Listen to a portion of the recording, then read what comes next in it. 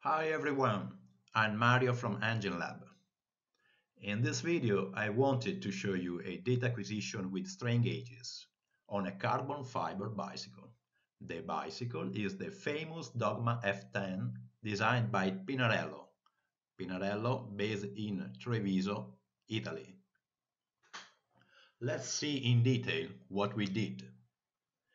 8 linear strain gauges were installed at significant points for the evaluation of deformation of the frame during the execution of typical maneuvers such as pedaling, braking, passing over a bump, traveling on different road surfaces.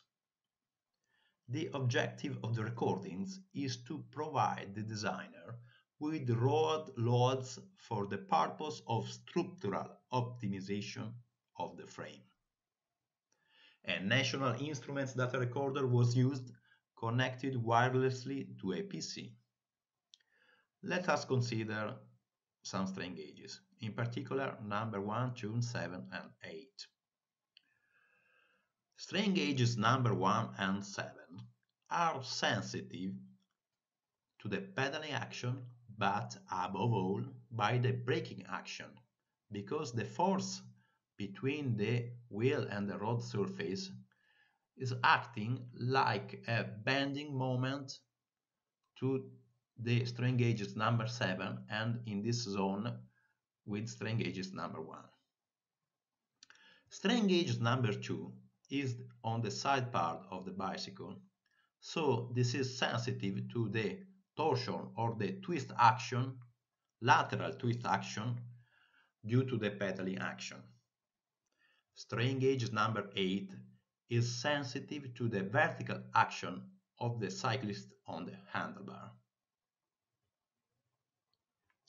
Let's see in detail what happened. So we can see here three action on the handlebar just for the synchronization of the video and the recording. Now the cyclist is on the saddle and starts pedaling. Here, passing over the bump and the brake action. And now, again, acceleration phase, pedaling, bump and brake action.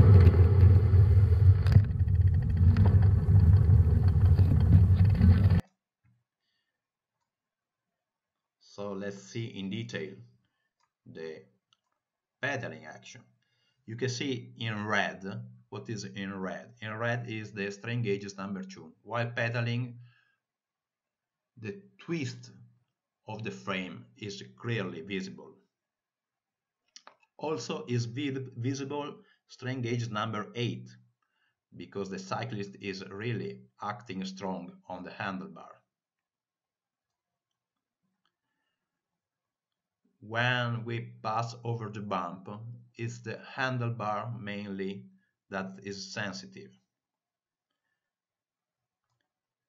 In the brake action, we have strain gauges number 7, this one, that is sensitive to the brake action, but also Strain gauges number 1, that is the black curve, dark blue curve. This is an example of data collection, and EnginLAB can perform strain gauge data collection on vehicle, structures, and components in order to give to designers what they need for the optimization of their structures. Bye bye. See you on next video.